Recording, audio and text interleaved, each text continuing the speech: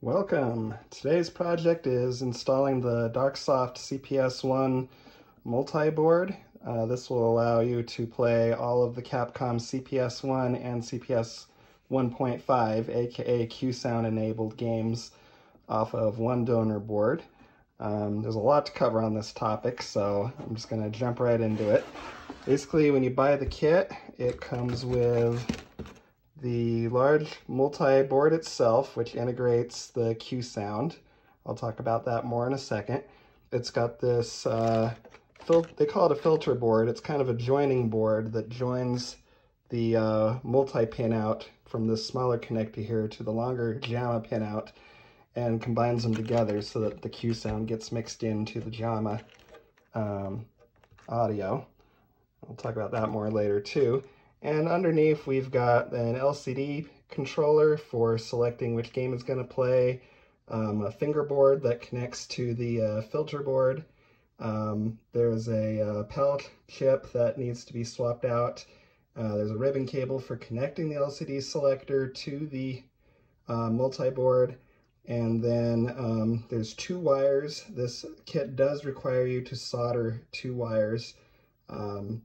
Two wires usually isn't anything too tricky to solder, but if you have any doubts about your soldering ability, then you might want to hire somebody that does know how to solder to do it for you, because you could mess up your board if you don't solder those wires the right way. But we'll be getting to that topic here shortly.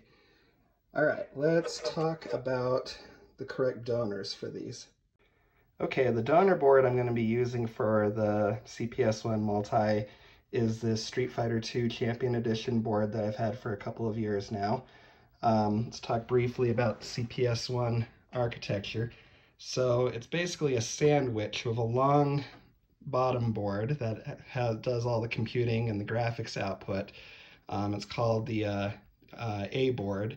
The middle board is the ROM board that holds the storage data for the games. That's the B board. And then this little board on top is called the C board, and the C board was a security measure.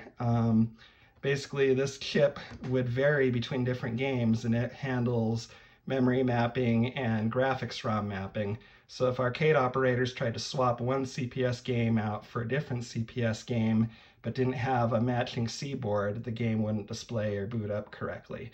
And so over its lifetime, Capcom had, I want to say about 15 different C boards. And for the very late games that came out, they switched to the B21. I should say the earlier ones were labeled B1, B3, B5, etc. B21 was the last, and it was the only one that was allowed to be programmed from the factory. Capcom would write a configuration into this, and then a battery would store the configuration. You can see the spot for a battery right there. And then that way they only had to use one chip. They could only manufacture one chip, but then they could program it to simulate the configuration of any of the earlier CPS chips. And that allowed them to keep their manufacturing costs down. But it meant that if that battery ever went dead, then the C board would lose its configuration and the board would essentially suicide. It wouldn't boot up anymore because it wouldn't have compatible graphics and memory mapping.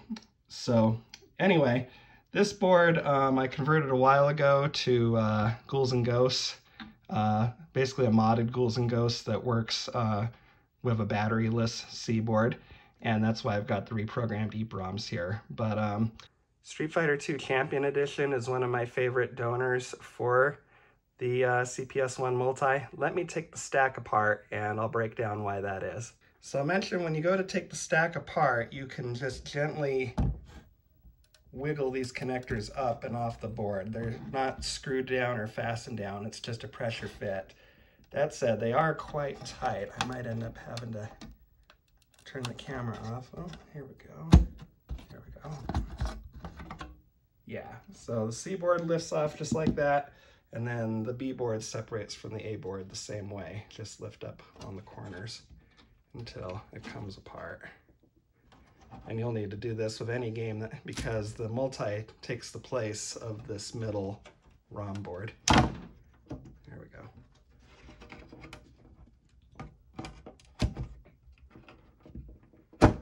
Okay, let me set this aside and then we'll get into what makes a good donor board. All right, so now we're looking at the A board, the bottom board of my Street Fighter II Champion Edition donor. And let's talk about what you need for a good donor on this multi. So first of all, this is a so-called short board because it's perfectly rectangular. The early CPS1 games like Strider and Forgotten Worlds came on what were called long boards. So they would be more rectangular and longer. The connector that connects the middle board to the lower board won't fit if you're using a long board. So you need to get one of these short boards. Another reason that Street Fighter II makes a good candidate is it's got the 12 megahertz clock chip right here. Long story short, the early CPS games ran at 10 megahertz while the later CPS games ran at 12 megahertz. You can run the early CPS games like Strider that were developed for 10 megahertz, but they run fine on a 12 megahertz board. I've tried Strider especially, I know very well, and I've played it both ways. And basically, when the game isn't overloaded with tons of enemies on the screen, the games run identically at both clock speeds.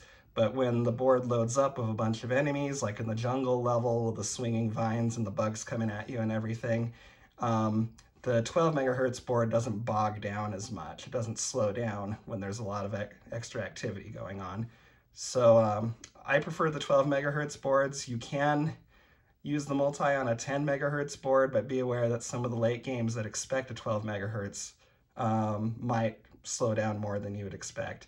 I'll also mention that for the purists, one of the Arcade Project's forum members, Derek2K, is working on a clock mod that will allow the multi to switch the clock speed of the A board between 10 megahertz and 12 megahertz on the fly according to the game that's being run.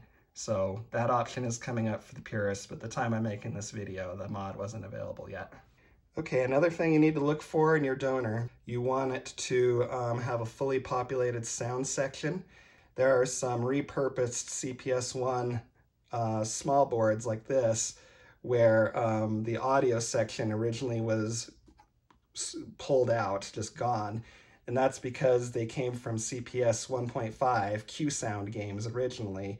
And the QSound games don't use the onboard audio in the A board. Instead, all the audio is generated by the QSound board. And so the A boards would be rescued from failed CPS 1.5 games, and then the sellers would fill in some of the bits, some of the missing audio section bits, but sometimes not all of them. So anyway, take a look at the lower left corner of the board down here by the volume dial. That's how you know it's the audio section. And you just want to make sure that all these components that you see here are present and accounted for. One more thing I wanted to mention really fast is that this chip in the upper middle of the A board is the graphics custom. I don't remember the part number off the top of my head. I'll overlay it on top of the video. But this chip is responsible for drawing the graphics, and they are known for having a high rate of failure. So I like to just put a passive heat sink on them. There's no guarantee that that will help lengthen their lives, but it doesn't hurt either. I figure the less heat that builds up on them, the better. So that's just something I like to do with all of my CPS1 boards. And I'll put a part number for that heat sink in the show notes. All right, let's talk QSound really fast. So as I mentioned, most CPS1 games, about 29 or so of them, use audio hardware that's down here on the A board.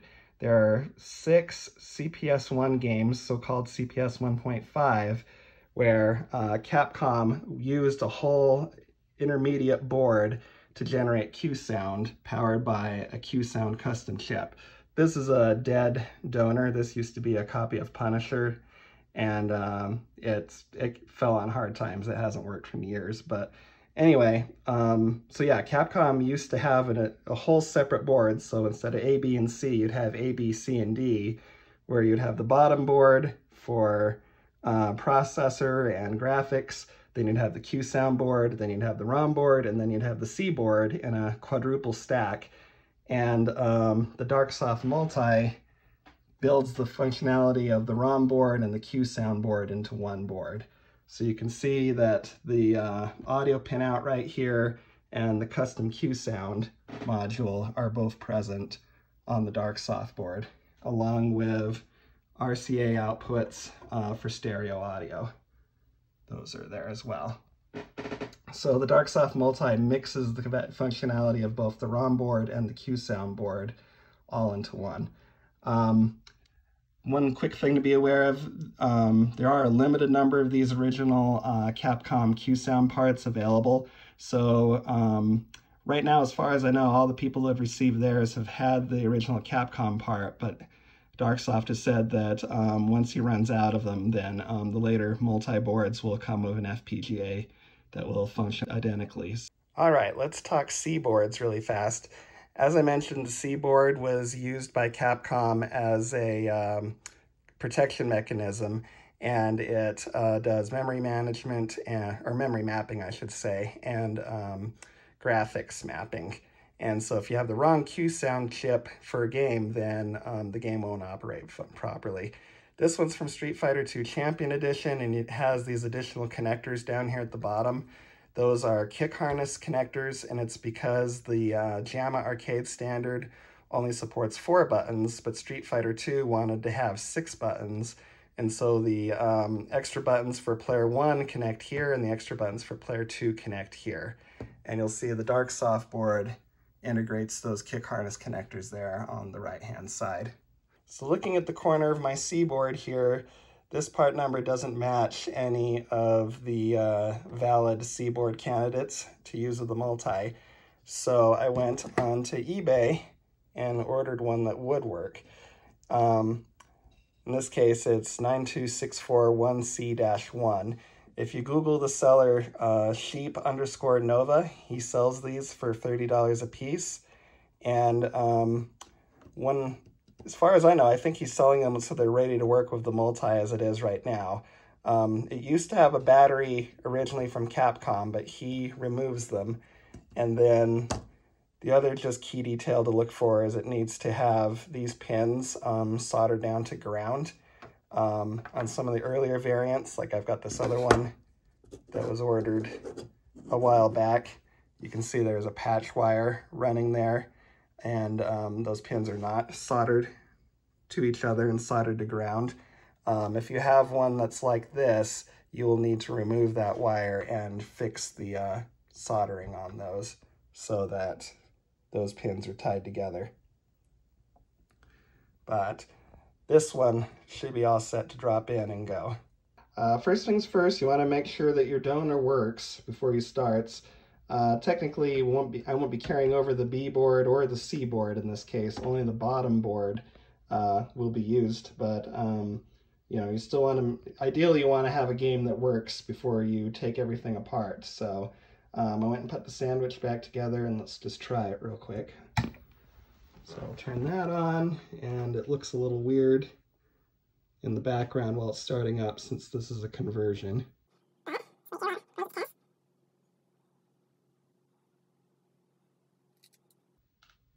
All right, and put in a quarter. So we've got sound, we've got music, we've got sound effects. Background graphics look fine, sprite graphics look fine. Make sure my controls work. Crouch and jump. Okay, yep, so this board's in good working order, so shut down.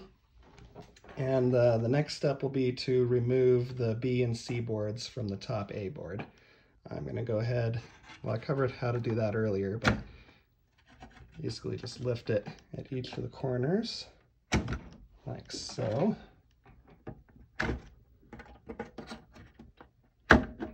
And then lift that clear. All right, I flipped the A board upside down because the next step is going to be to solder the 2 wires that are included with the kit. There's a red wire and a green wire, and the red wire is used for the reset signal. The Multi will send a reset signal down to the A board when you change games so that the new game boots up properly. And the green wire is used to control audio. It swaps the sound system between using the audio components in the A board for CPS1 games or the QSound audio for the CPS 1.5 games. So each of these wires have to be soldered to specific points on the A board. The reset wire, if you look left from the JAMA connector, look for this little rectangular array of pins right here. It's going to solder, you'd skip a row down to here, and then look at this smaller patch of 5 pins here, and it's going to solder to this leftmost pin. So the red wire will connect right there. So I'm going to go ahead and solder that off camera and be right back. All right, I've got my reset wire soldered into place, so now it's time to do the QSound wire. So you want to go off to the left from where the reset wire is, look for another rectangular pin array right there. Go down just from the corner of it, and you'll see that this second row of pins, you want the third pin over from the right. So the green wire is going to solder to that pin right there. So once again, I'm going to do that off camera, and I'll be right back. Okay, I've got the A board flipped back upright with the newly soldered wires just hanging off the bottom there. The next thing to do is we need to take this PAL chip that's at position 9K. You see it's labeled 9K PRG1. It's about, yeah, just a little bit right of center on the board.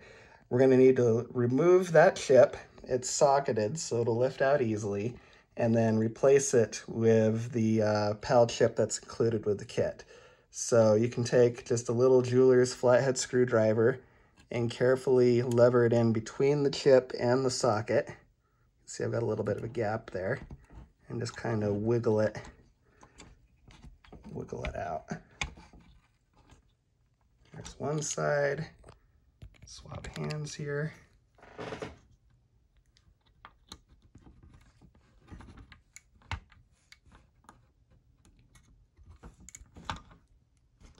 Lift up the other side, and then I just need to lift the left side a little bit more.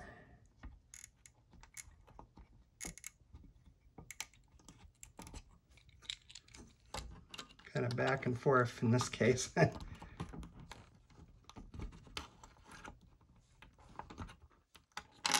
There we go. And you just want to be careful that when you're lifting it up with the screwdriver that you don't, gouge down into the board. So just make sure you're keeping the screwdriver kind of straight in and just prying up a little bit to work it out.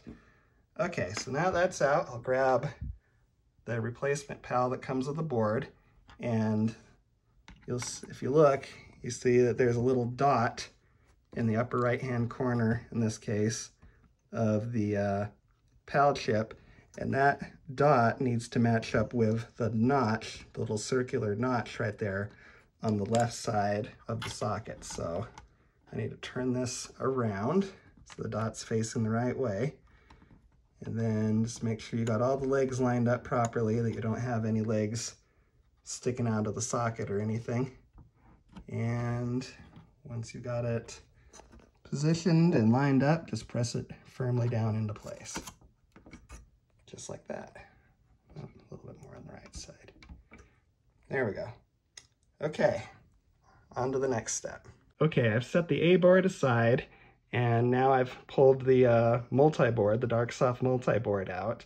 The next step's going to be to take the C board and connect it to the C board connector on the multi. This C board's ready to go. You'll notice that it's got notches on the connectors that line up to the gaps on the connectors on there, so you can't install it backwards.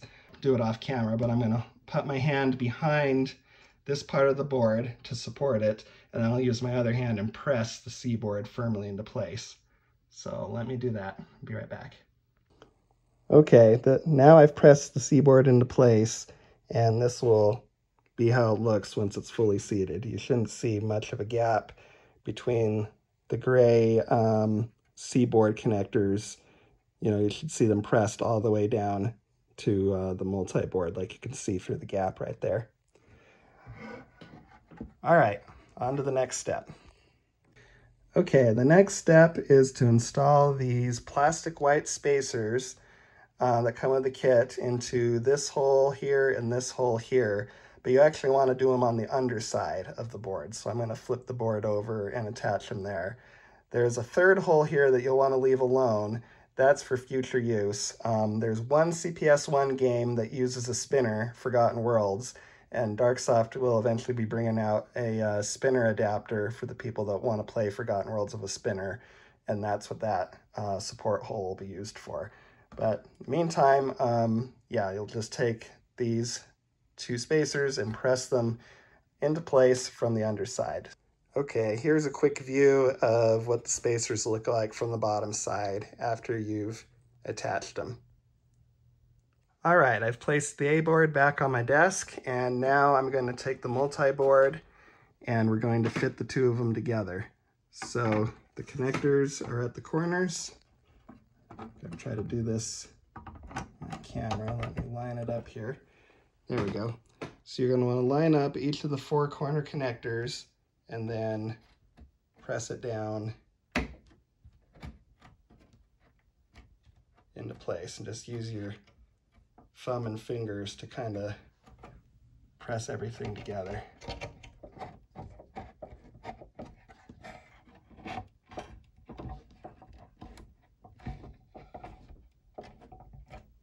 Okay, that should do it.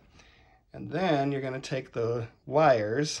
The green wire is the QSound wire, and it's going to connect to the QSound header right here, like so. And then the red reset wire is going to connect to the reset pin. There we go. And so now we have the reset and the QSound wires hooked up to their pins. The dash pin will be used for the clock mod I was talking about earlier. Once that clock mod becomes available, the dash line will be what switches the board between running at 10 megahertz and 12 megahertz, but for now it's unused. I just wanted to show real fast that there is enough slack in the red cable that you can kind of pull it off to the side and give yourself enough of a clearance gap to get to the micro SD card slot there. I was also going to show, looking at the gap between the boards, you want to make sure that the white connectors from the multi-board on top are pressed all the way down against the A board base connectors, and then you can see the two spacer boards supporting the multi-board, as I mentioned before. Okay, the next step is to connect the filter board, the board that brings in the QSound output and mixes it with the JAMA board output. So it does take some force to press these together, but you basically want to make sure that both the bottom connector and both the top connector and the bottom connector are lined up inside the female headers correctly, and then you'll press it firmly into place. And once it's done correctly, also the RCA ports will poke out from the hole right there in the filter board for them. So let me go ahead and install that off camera. Okay, so here's what the underside of the board looks like once the filter board is connected. And there's the audio out ports. As you can see, it's down pretty much as far as it's going to go. And then on the top side, you can see the connector is on, again, as far as it'll go. So that's what you're aiming for. Next, you want to take the fingerboard that's included with the kit and install it into the outside facing female JAMA connector on here. Notice there's an edge that says JAMA top and JAMA bottom. So naturally you want the JAMA top side facing out, or facing up. JAMA top should be facing up, and the notch should be facing to your left towards the audio out ports. And again, I'll have to do this off camera, but you'll use one hand to brace the filter board from the back, and then you'll press the fingerboard firmly into place with your other hand. So let me do that off camera and I'll be right back. Okay, so now the fingerboard is pressed all the way into place. One thing I'm going to point out is that there are kick harness connectors here. or they're actually labeled player 3 or player 4. There are some CPS1 games that will play 3 or 4 players that will use those, like Captain Commando. But you can also use them for kick harness on Street Fighter 2. But with the filter board, those are not connected anywhere yet. They just have corresponding headers on the other side. The idea is that at a later date, you'll be able to purchase a patch harness that'll go from the kick connectors over here across to there, so that when you've put the whole multi-assembly into a case, you'll have access to those from the outside of the case. So for now, if you go to play 3 or 4 player, or if you decide to play Street Fighter, make sure you connect your connectors up to the pins on the multi directly. Okay, the next step is to connect the LCD selector. This will print the title of the game that you have up and running right now, and you can use the up and down buttons to cycle through the list of games, and then the bottom button to select the game that you want to play. So you'll want to remove this protected film that's on the screen, and then the connector, the ribbon connector, is keyed. So there's a notch there that corresponds to the connector on the ribbon. So I'll go ahead and line that up and press that into place with my thumb like that. And then the other end, I got my I've got my board upside down from how I had it oriented before. But again, it's by the SD card slot and where the wires hook up. This is the connector for the LCD. So you just line that up with a notch and press it into place. And I'll have to work out some kind of case to get this out of the way later. But some people like to run this outside of their cab so that they can select games without having to open their cabinet up. Okay, the next step is to prepare a micro SD card with the CPS1 Multi ROMs. Be aware that you'll want to search out the Darksoft multi-specific CPS1 ROM pack. You can't just use the main CPS1 ROMs because they have to be processed in a special way for the multi to use them. All right, I've taken a 32 gigabyte micro SD card, placed it into a card reader, and then plugged it into a USB port on my Windows laptop here, and it's showing up as drive letter D. Typically, if your card is 32 gigs or smaller, you should be able to format it as FAT32 just with Windows by itself. You can right-click on this here and then go to Format, and then you'll want to make sure that FAT32 is selected as the file system. If you don't get FAT32 as an option in here, you might need to use a different program instead. There's a program you can download called, let's see, the SD card formatter, and when you run that, it gives you a window that looks like this, where again you'll make sure you have the correct card selected, letter D. It will show your capacity here, set it for a quick format, and then let it do its thing. Takes just a moment, and there we go. And again, as long as it says your file system is FAT32, then you're good to go. If you end up with anything different than FAT32, like EXFS or NTFS, it's not going to work with the multi. So when you go and download the ROM pack from the internet, the only thing you need to extract from it is the games folder. So I'm going to extract that to the D drive, and we'll let that go. Okay, the games have finished extracting to the micro SD card, so now the last step is to sort them. Windows writes the games to the card kind of in a pseudo-random order, not necessarily alphabetical order, and when you go to browse the game list with the multi on the LCD selector, it lists them in the order they're written to the card. So you'll want to run a program called FAT Sorter that will reorganize the way the files are written on the card into alphabetical order. So I've downloaded it and I've already installed it. Here's FAT Sorter.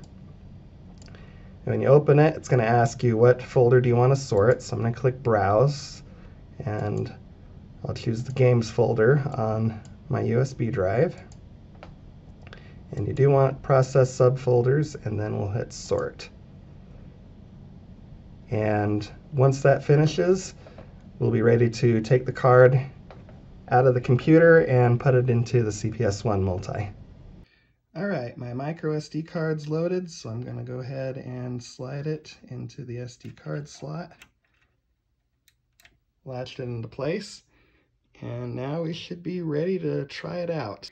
One more thing I just remembered that you want to check before you power up the CPS1 Multi for the first time is the dip switches on the A board.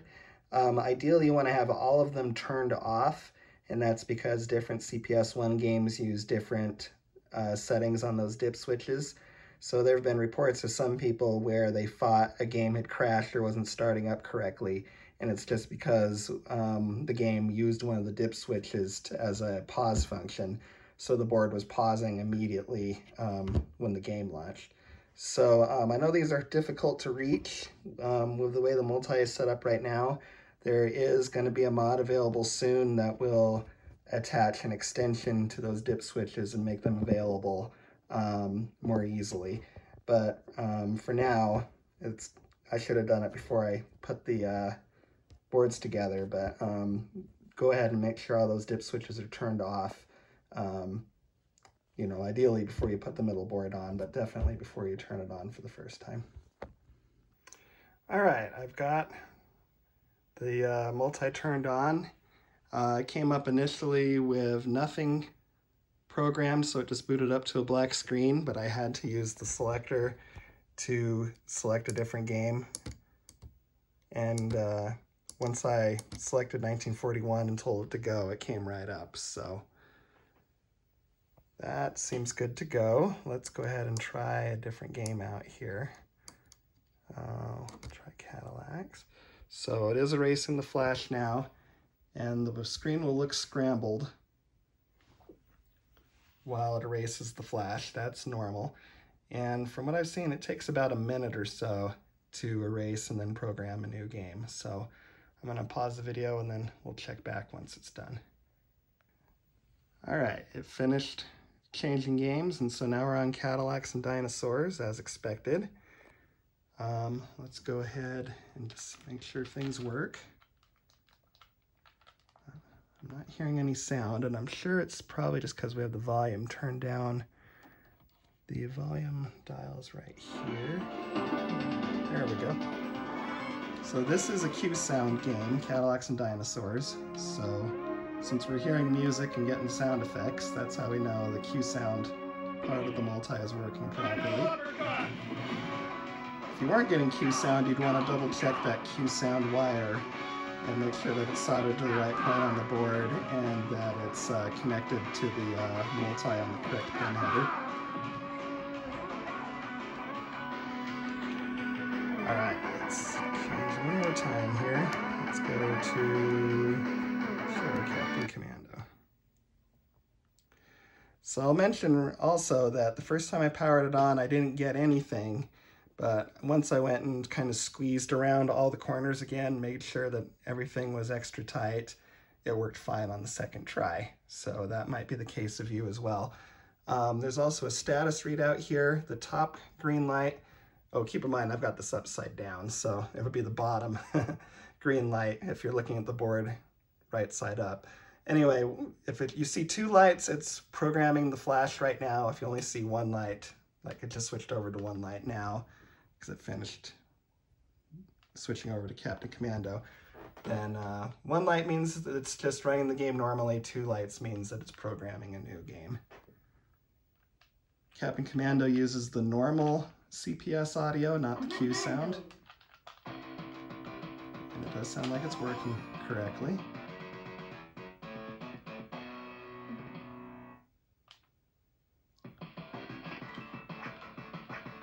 Yep, I think we should be good to go here. Okay, now that we're at the end, let's go over a few troubleshooting things. If you turn on your kit for the first time and don't get any picture activity, in my case, I had to select a game off the selector and tell it to flash it for the first time before anything would come up. And I think it's just because the kit probably shipped blank and you have to program that initial game. If it still comes up blank, you know, go ahead and make sure everything is squeezed together firmly on all four corners. and make sure that your JAMA filter linking board here is connected firmly and tight.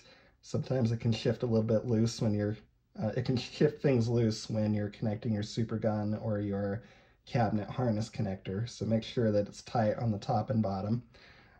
Check your dip switches, make sure all the dip switches are set to off. Some games might lock on a black screen at startup if the dip switches are set a certain way. So just leaving them all off is a good troubleshooting measure. Another troubleshooting thing to be aware of, if you're cycling through games in the selector and they don't come up in the correct order, take your micro SD card out, go back to a Windows computer, and run the FAT sorter program on the games folder. That will go through and reorganize the way the files are organized on the card so that the multi pulls them up in the correct order. As far as music and sound goes, notice there's a hole cut out here on the top board to get to the volume dial on the A board underneath. The A board still generates the music and sound for the regular CPS1 games, and so you'll use that volume dial to adjust volume for those games. And the QSound games have their audio generated by the QSound equipment, and this volume dial only adjusts the sound for the QSound games. Likewise, these RCA ports are only used for stereo audio on QSound games. The regular CPS1 games will not put any audio out for those ports. The JAMA connector is mono, and CPS1 games were designed to generate mono audio through JAMA. This filter mixing board will also take the QSound audio, mix it into mono, and send it out on the JAMA as well. So if you're only using JAMA mono audio, you will get sound for both CPS1 and QSound games. But if you're using stereo, then you'll only get stereo audio for QSound games. And I think that's pretty much everything. So enjoy your CPS1 Multi. I know I will. I plan on playing a couple of hours of video games here once I'm done filming. And I'll see you next project.